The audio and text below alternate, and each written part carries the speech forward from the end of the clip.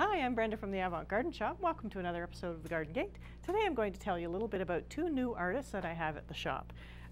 This one is from April Gregory, and she's from Kincardine. Her business is called the Saltbox Shop, and she's been in business for about 20 years making these really interesting birdhouses. They're fully functional, they can be opened and cleaned, and she likes to use all recycled materials. So here she's got a doorknob, she's got a little bit of a tin ceiling.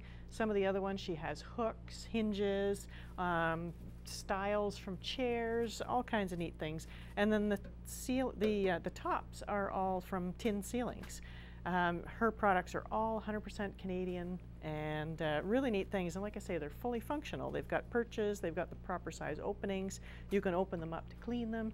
They look awesome in the garden just as a decorative piece, maybe sitting on a 4x4 post or on a fence rail or an old tree stump, something like that. So they're really interesting pieces.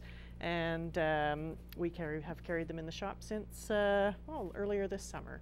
Hope you drop in and see them. In the next segment, I'll tell you a little bit about another artist who's from Quebec. We'll see you in a few minutes. Welcome back to the Garden Gate. I'm Brenda from the Avant Garden Shop, and we're talking about a couple of new artists that we have in the shop.